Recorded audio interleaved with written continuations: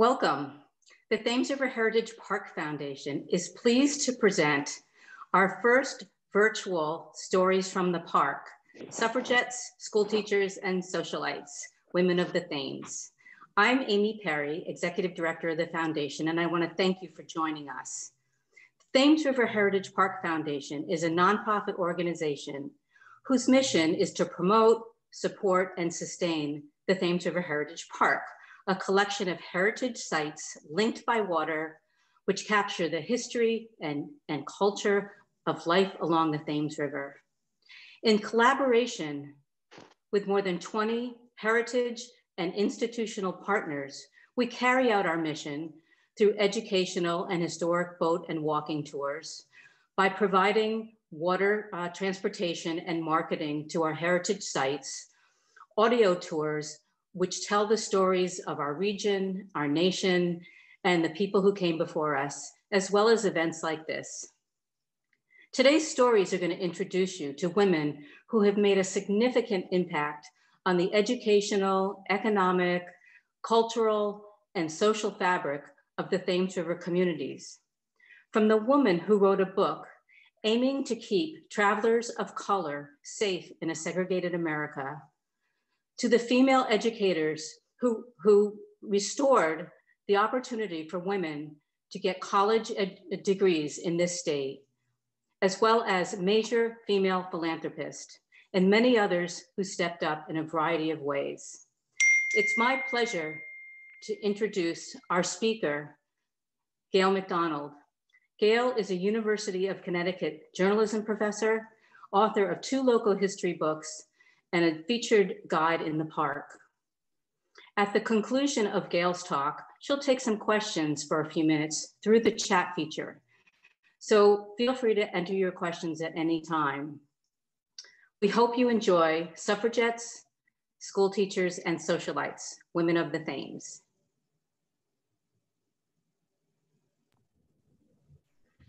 Thanks, Amy. And thank you all for joining us here today. I wanted to thank the Thames River Heritage Park for allowing me to share some of the stories of these women who helped make history in southeastern Connecticut. I'm going to share my screen now so that I can show you some of their faces as we move along. There we go. So 2020 was the year anniversary of the 19th Amendment to the Constitution, for which many women in this country fought for decades to get the vote.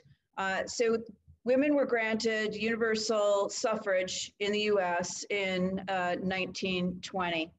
And it was an appropriate time to start to think about the significance of women in southeastern Connecticut, especially whose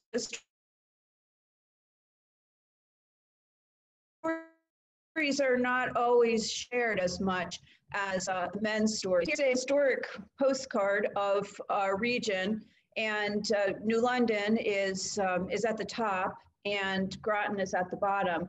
And I'm going to be speaking about women in a few categories. First of all, women who made important inroads in getting the women's suffrage passed.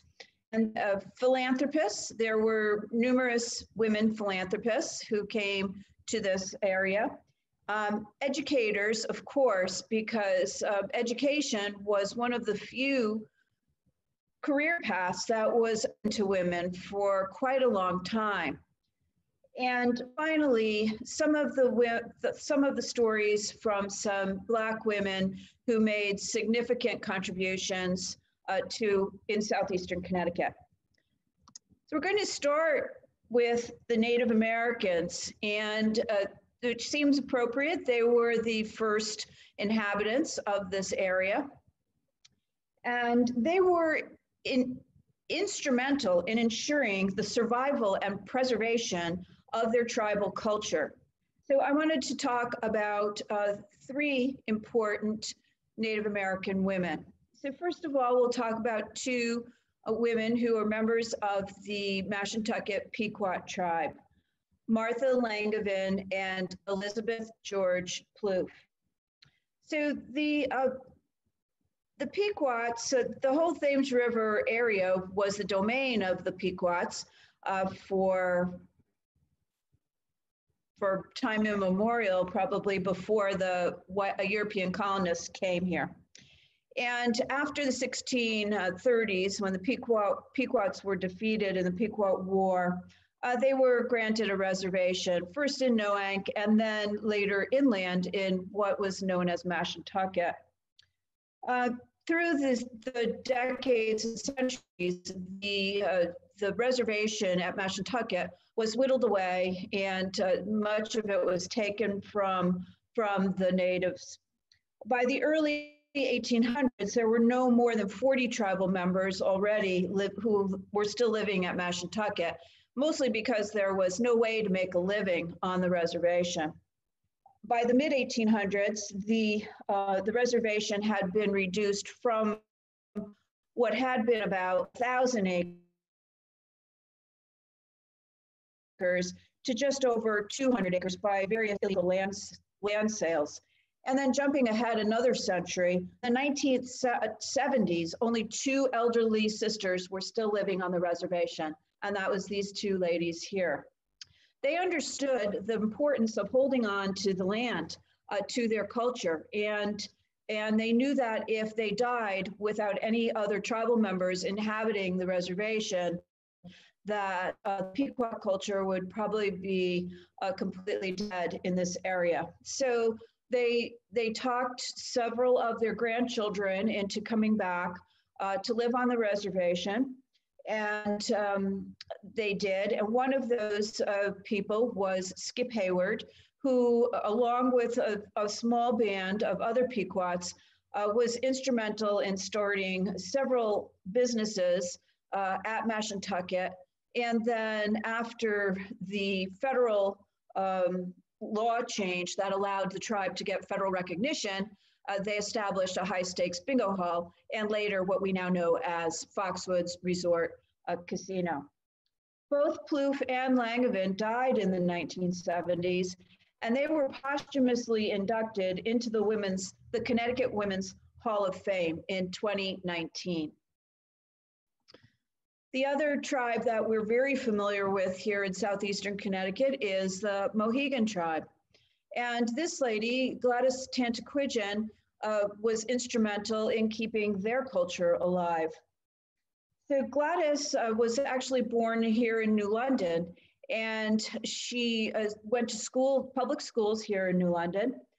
She studied traditional medicine most of her life, and she also studied anthropology and native art. She and her brother Harold and her father, John, all founded the Tantaquidgeon Indian Museum in Uncasville in 1931. By the 1990s, it was her research that was critical in proving the Mohegan tribe's case for federal recognition. Once they were able to get federal recognition, that paved the way for that tribe to establish its casino, Mohegan Sun. She died at the age of 106 at Mohegan and is also a member of the Connecticut Women's Hall of Fame. While it was the river, the Thames River, that drew native peoples to this area for centuries, it also attracted the European settlers here. And it led to New London's prominence as a center for naval activities in the American Revolution, for commerce, for trade, in the whaling industry, and a transportation center. And in the second half of the 19th century, it was the river and the Long Island Sound that drew many wealthy and powerful people here, mostly for recreation and for the beauty of the area. While the Gilded Age was an era of excess in a lot of ways, it also was an era of great philanthropy. And some of the wealthy Gilded Age industrialists who made their homes here or summer homes here, also gave generously, and some of those people were women. The first one I wanted to mention was Mary Harkness. Mary, you may be familiar with the Harkness name because of Harkness State Park. And this is the Harknesses' beautiful home, Eolia. Eolia Mansion was actually one of about 7 houses that the Harknesses had, but this was said to be one of Mary's favorite homes. She was born in 1872 in July, and she and her husband, Edward, who she married in 1904, always made it a point to be at Eolia for Mary's birthday. The Harknesses were very private people, and so although they were incredibly wealthy and they were great philanthropists, they didn't make a big splash locally, and they were kind of an enigma to the local population. The couple had no children of their own, and Mary dedicated her life to numerous philanthropical pursuits. While her husband was also a philanthropist, Mary had many independent interests, and she kind of went her own way in giving her money to the causes that she saw fit. So locally, some of the causes that you might be familiar with, of course, is she gave to establish Harkness Chapel at Connecticut College. And she attended the dedication ceremony there and was said to be asked to speak at that ceremony, but she wasn't very comfortable in the public's eye and she declined. She also gave money that was instrumental in the foundation of what was then known as the Mystic Marine Historical Association, better known to us today as Mystic Seaport. Mary's family actually had deep ties to the Mystic area, and she was related to the Greenman family. She also gave to numerous colleges and museums, and probably one of the most prominent of her charities was to establish a Camp Harkness in 1920. At first, it was dedicated to helping children who were afflicted with polio, and now it is for children with developmental disabilities. Well, the Harknesses were established their estate on the western shores of the Thames River and Long Island Sound. On the eastern shores, there was another very prominent philanthropical family, and that was the Plant family. And this was their house that you may recognize. Branford House, which still stands on the University of Connecticut campus at Avery Point, was the summer home of Morton Plant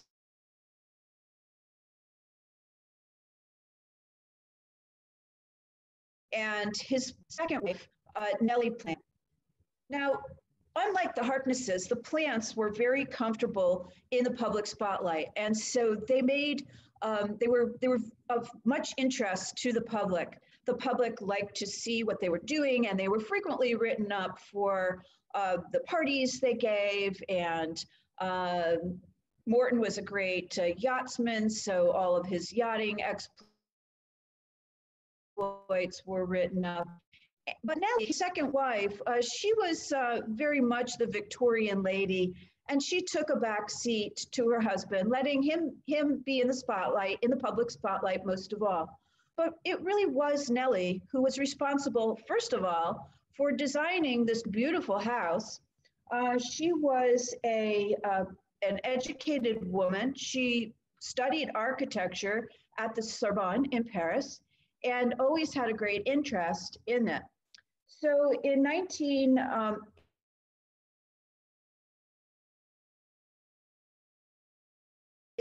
the early 1900s, in 1903, when they were building a Branford House, she was the one who worked with architect Robert Gibson to design this beautiful house. Here is Nellie aboard one of the Plant family's yachts, but she really was not very comfortable on the water. And often Morton would be out sailing without her because she did not really like the water, and she actually got seasick apparently. Nellie also, most of all, one of, I think, her most important contributions for us now, a century after Morton's death, he actually died in the 1918 flu pandemic, which we can all relate to pretty closely now. But she was really the one who got him interested in supporting and helping promote the establishment of a women's college here in New London, and that was Connecticut College. There's a lot of evidence that without the prodding and the pushing of Nellie, that Morton may not have been so interested in giving as much time and effort and ultimately money to that cause. But he and Nellie gave what was considered the seminal donation that established and made a reality Connecticut College of $1 million, which was able to get it going. In addition, they gave money to establish 2 dormitories on campus. And you might recognize, see similarities today in the architecture there of those buildings and with Branford House, because Nellie had a hand in designing those dorms as well. Unfortunately, Nellie died pretty young. The wealthy were not immune to the sicknesses and diseases that plagued everybody at that time. And she died at age 49 in 1913 of typhoid fever at Branford House. And Morton actually was out sailing at the time, was entered in a big yachting race. And he retired that boat and never used it again after his second wife's death. While there's a lot of evidence that Nellie was really Morton's kind of the love, his true love of his life. It was only 10 months after Nellie's death that Morton married his third and final wife, and that was this lady, Maisie Plant. And she also had these other last names that I have here, Manwaring, Hayward, and Ravensky, because she had quite a few other husbands by the time she died in the 1950s. Unlike Nellie, she loved the limelight. She was 30 years Morton's junior, and she clearly was his trophy wife, and she reveled in that role. She loved to be in the public spotlight, and she liked to kind of play along with all the rumors and different publicity that got her into the papers of that time. Now, but Maisie also, she wasn't just a pretty face. She did use some of her money that she mostly got from her various husbands, but most of it from Morton Plant. She gave to several important causes. And one of them that we still know today would be that she gave a substantial amount of money to Lawrence Memorial Hospital, and her portrait hangs in the gallery of donors in the hospital. One of the most often told stories about Maisie has to do with the pearls that you see her wearing in this painting. She was caught her eye for this string of pearls in Cartier's window in New York, where the Plants had their townhouse. And she wanted those pearls. And this was the Plant family's townhouse as it looked in 1905, when the Plants would have been living there on the left.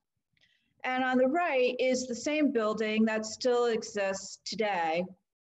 because what happened was Morton went back to Cartier's, and he had been thinking about moving uptown anyway, because this area at Fifth Avenue and 52nd Street was getting too commercialized, and many of the wealthy people who were living in that area just were slowly moving further uptown. But he decided to propose a deal to Cartier's, and that he would get that string of pearls for Maisie, and they would get his townhouse. And so he made the swap, and to this day, that former townhouse of the Plant families remains Cartier's international headquarters in New York City. One of the other houses that Maisie was affiliated with with her final husband was when they lived in Newport, and you may also recognize the name of that house because she lived in Clarendon Court in Newport. That house later became notorious as the home of the Von Bülows and the site of the death of Sonny Von Bülow, who died under mysterious circumstances, which to this day has not yet been solved. So moving on from the kind of Gilded Age wealth, but another early 20th century woman whose philanthropy was important to this area was this woman, Harriet Upson Allen. And she was born in 1840. She lived in New London all of her life. She was the daughter of an important whaling captain, Lyman Allen. In 1910, Harriet requested that the money from her estate be used to create a park and a museum. And then she also gave a significant chunk of land to Connecticut College. And as we know, the Lyman Allen Art Museum, which she established in her father's honor, is adjacent to the campus of Connecticut College. Harriet died in 1926, and it was then that the planning for the museum really got underway. The museum opened in 1932. There were only 13 works of art that it had in its possession at that time. But today, the Lyman Allen Art Museum has 17,000 pieces of art, including paintings, furniture, sculpture, and other important objects of art, including a beautiful exhibit to Louis Comfort Tiffany, who also played a good, significant role here in southeastern Connecticut.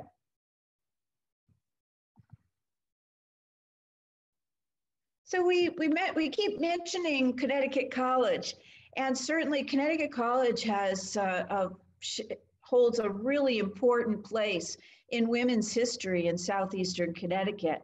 We talked about the Plant family and how they gave the money for the college. And this is how Connecticut College looked when it first was opening. And you can see there was only 3 buildings there on this kind of forlorn looking piece of property that was in the northern end of the city. So a little bit of background about the college is that Wesleyan University, or Wesleyan College at the time, in Middletown had admitted women, but ended that practice in 1909. So after Wesleyan stopped admitting women because men complained about the practice, there was no ability for a woman to get a baccalaureate degree in the state of Connecticut. They could go to a teacher's college, or they could get a sort of technical degree from the college that is now the University of Connecticut, but no 4-year baccalaureate degree. So a group of people, mostly college-educated women, got together and tried to set up a place where there could be a women's college established. to reestablish this opportunity for young women. And it was quite a spirited competition as to where to locate this new women's college. Ultimately, New London won that honor. And the city raised $135,000 towards establishing the college here, which actually was about $35,000 more than the goal had been. Most of the land was donated by local residents. And then Morton Plant, who was the first president of their board of directors, gave the $1 million, which was the pivotal donation, allowing the college to begin operations. The first students arrived at Connecticut College in 1915, and it remained an all-female school until 1969. And the college also has had numerous notable women faculty members and administrators. Interestingly enough, it wasn't until about 15 or so years after the first students arrived that this very celebrated women's college actually had its first woman president.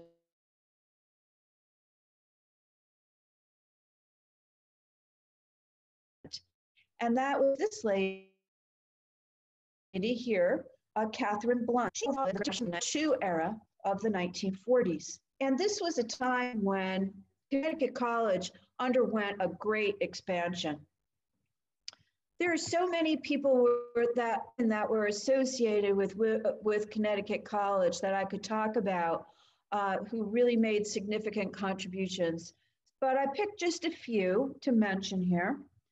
First of all, there's this woman, Jewel Plummer Cobb. She was a noted cancer researcher and a professor of zoology. And she also served as the Dean of Arts and Sciences at Connecticut College in 1969, which was the year that Connecticut College went co-ed.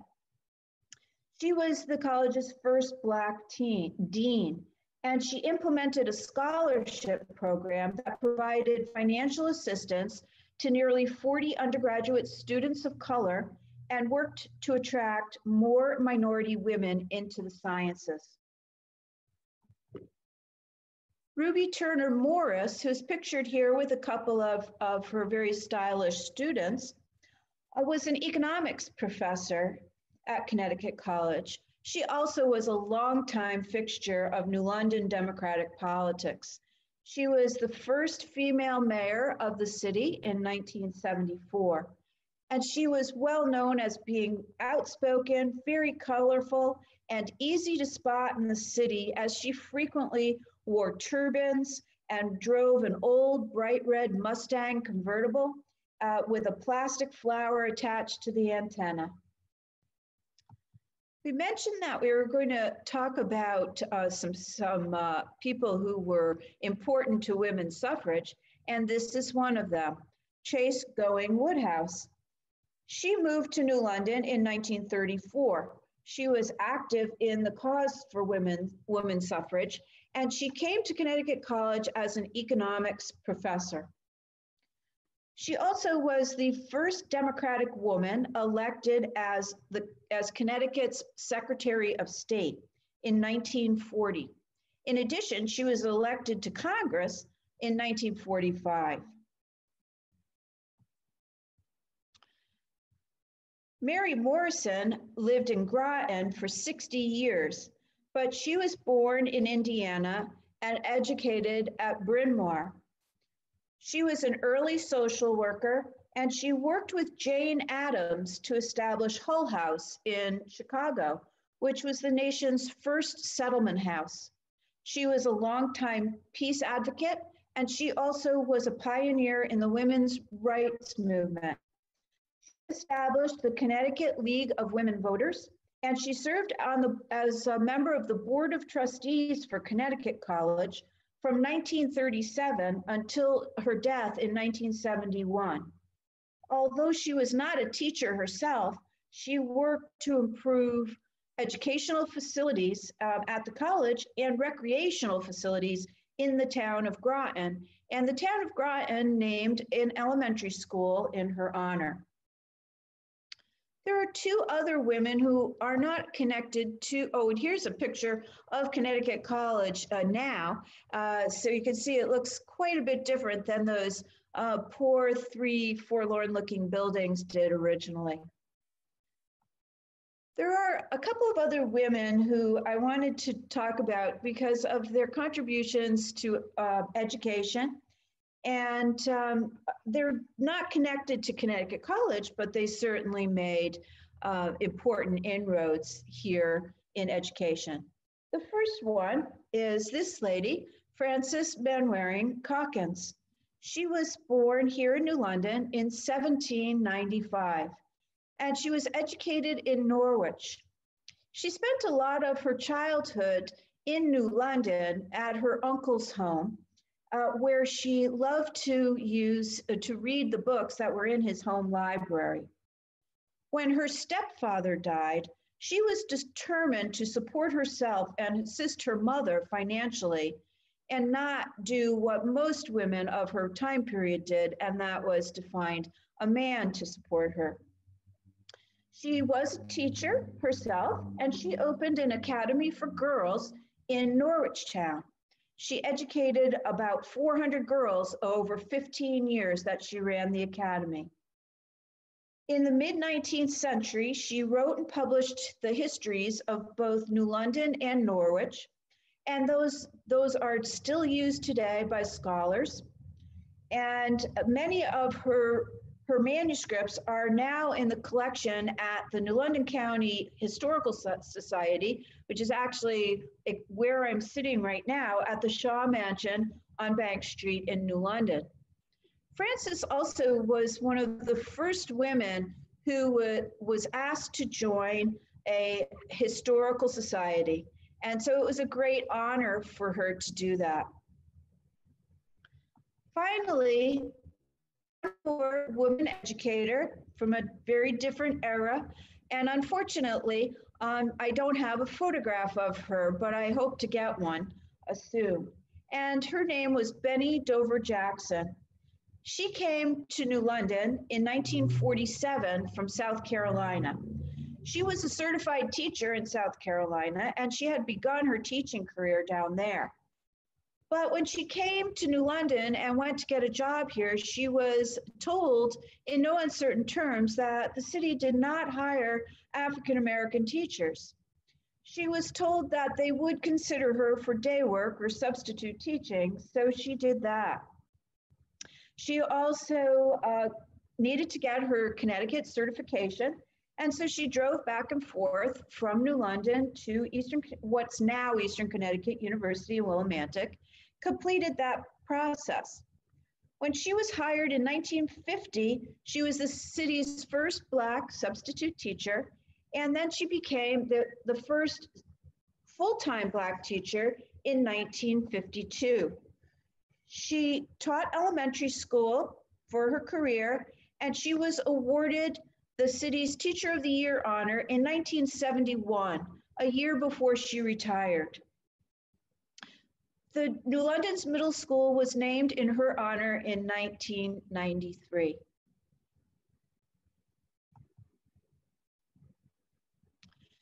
So you may recognize this building as the home of Prudence Crandall in Canterbury. This is now the home of the Prudence Crandall Museum.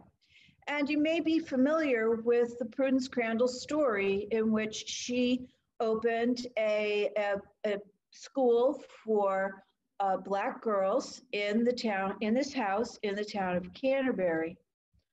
But I want to tell you the story a little bit about another woman who actually was the woman behind the state heroine, who is Prudence Crandall, and that is Sarah Harris Fairweather.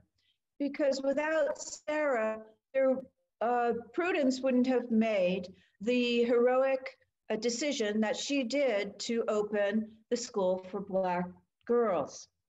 Sarah was the first Black young lady who went to Prudence and asked to be admitted to her academy, because Prudence had a school for white girls before she opened her other academy.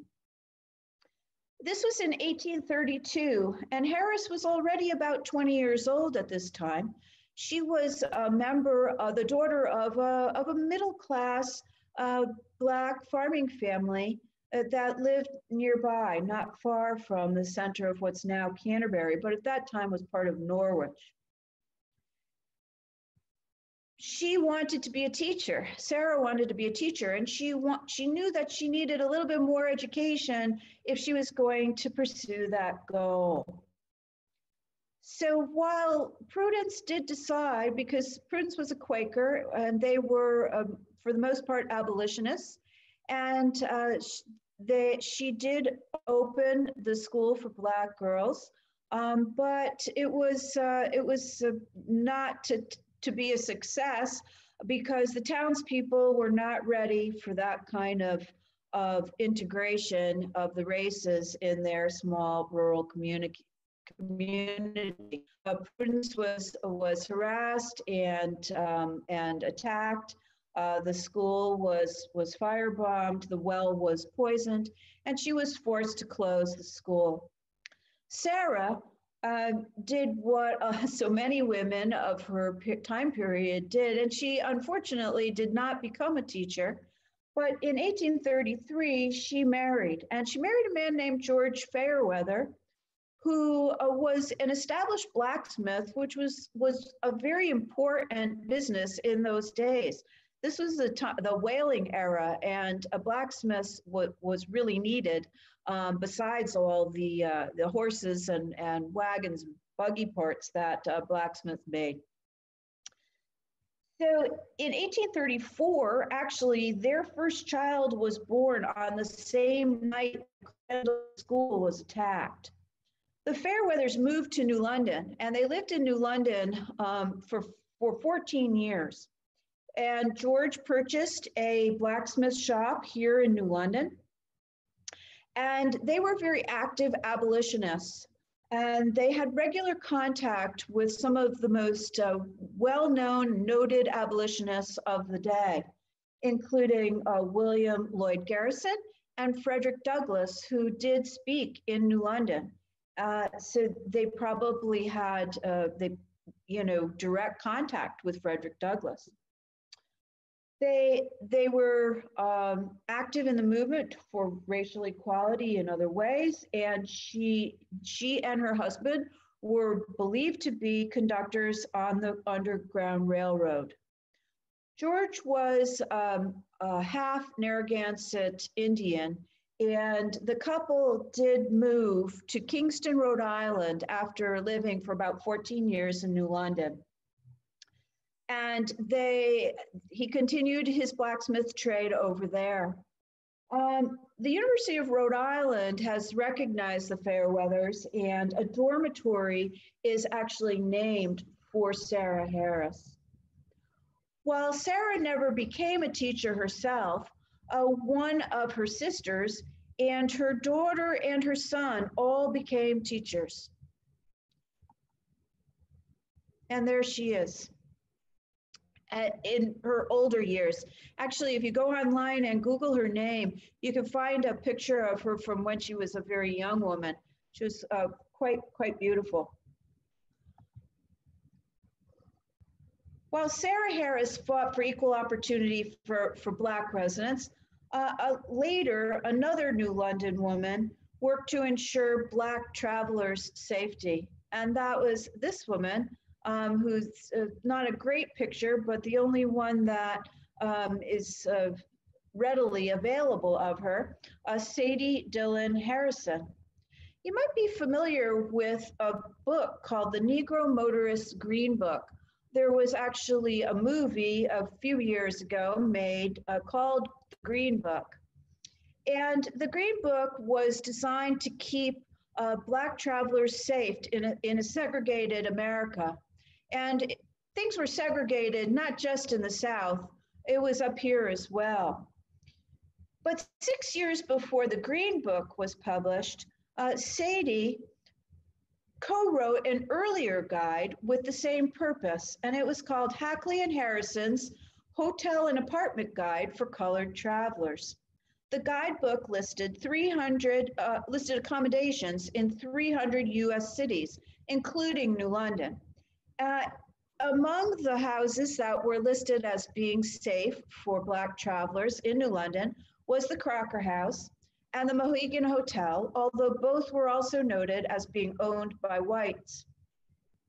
Harrison's own home, which was located at 73 Hempstead Street here in New London, still stands and was another house that was listed in her own guide. She actually had received a letter from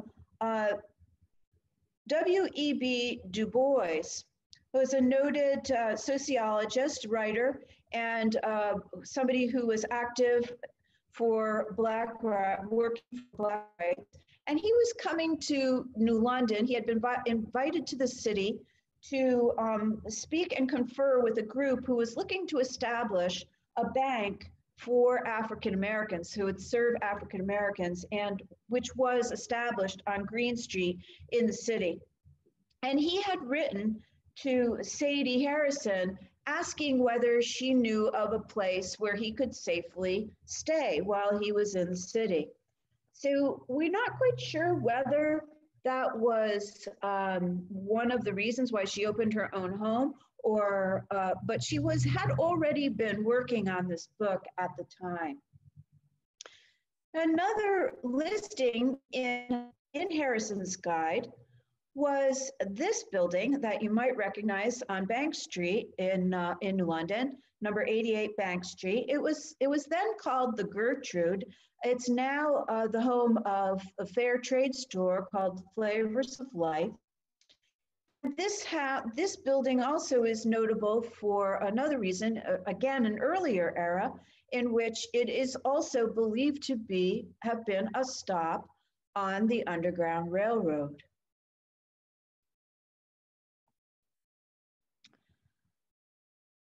These are just a few of stories of important women of our area. There are many more, and I thank you for allowing me to share these stories. And I encourage you to also, come and take one of the Thames River Heritage Park's tours in the summer on the water taxi or as a walking tour.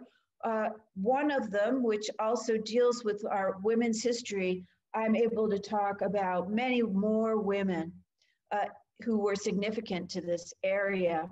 And I wanted to just close with this word from Myra Pollock Sadker, who was a pioneer in proving that of the disconnect between in education, that girls were not given the same notice, especially in history. Each time a girl opens a book and reads a womanless history, she learns she is worthless. And we know that that applies to so many other groups of people as well.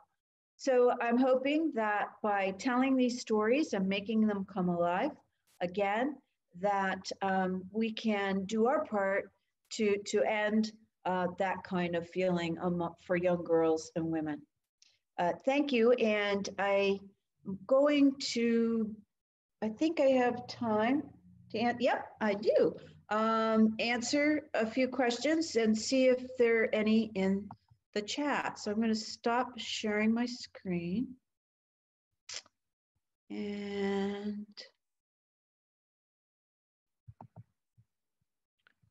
okay, let's see.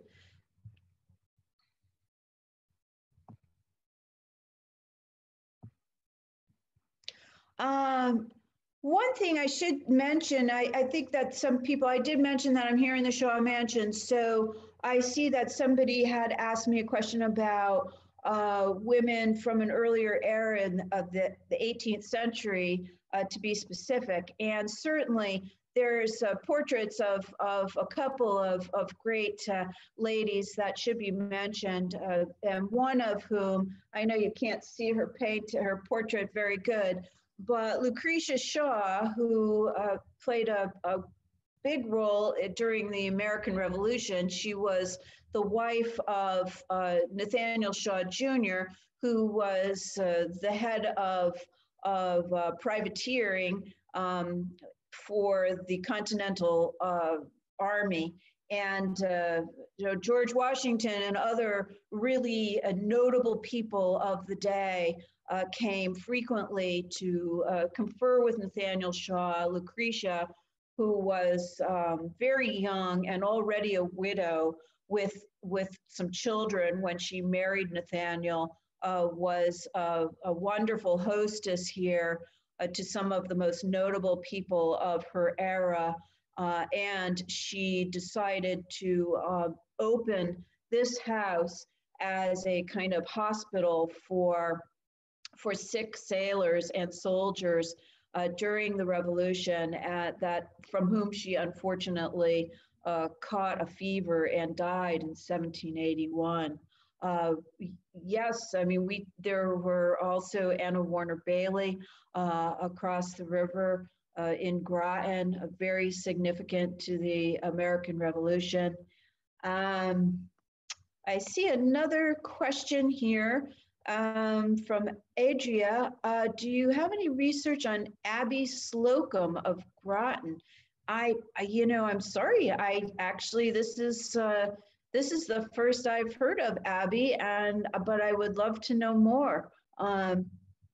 Oh, the adoption of the Connecticut flag. Yes, I did hear about that story, but I don't know much about her. So I'm going to have to look up some information about her and maybe incorporate her into one of my tours for the summer. Any other questions that anybody has?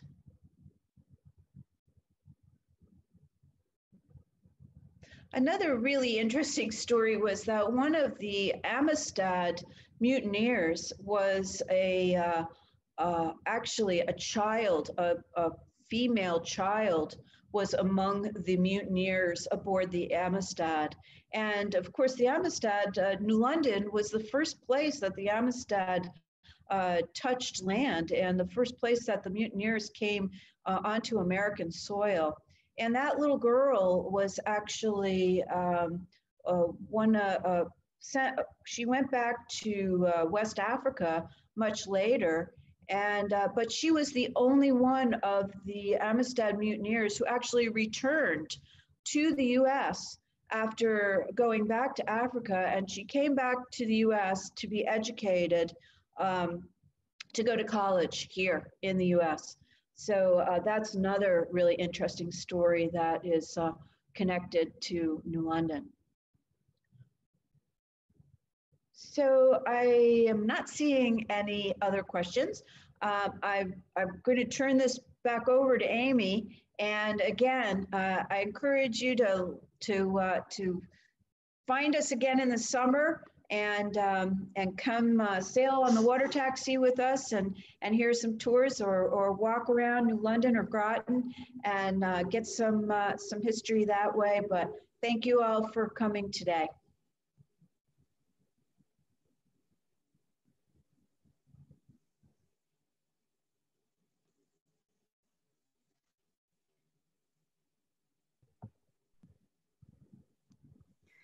Thank you, Gail. I know that there are a couple questions that you might not have seen, so you might want to look in the chat and maybe answer them. They were actually very good questions. So I want to thank everyone for their time, for their questions, and for their support of the park. We plan to post a recording of this probably sometime next week. And lastly, a friendly reminder that although water taxi season doesn't open until Memorial Day, you can buy taxi tickets, tour tickets, season passes, make donations at any time during the year at thamesriverheritagepark.org. So we hope you'll take a look. Everything you want to know about the park will be on our site. And we hope we'll see you again soon when we put together another virtual Stories from the Park. So long. So I do see the other questions now, Amy. I'm sorry, I missed them earlier.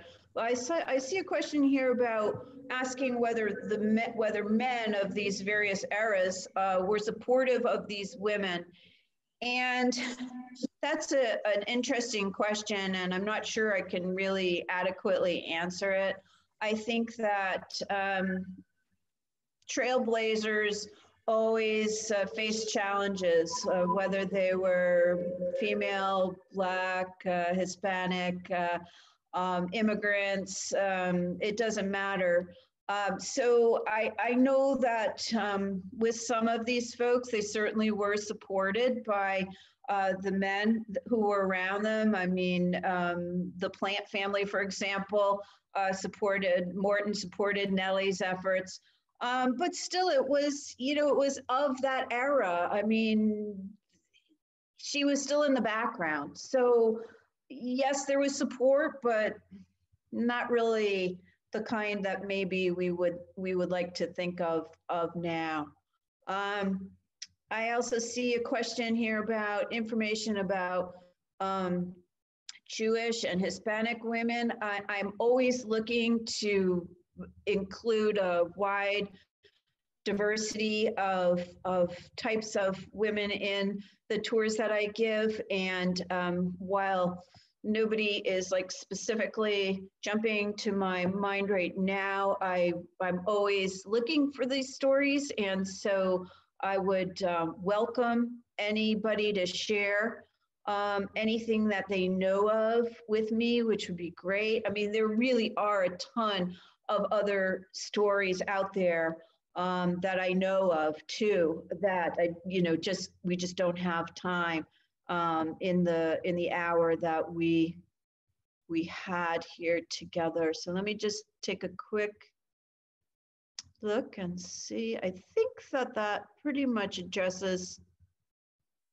everything I'm seeing.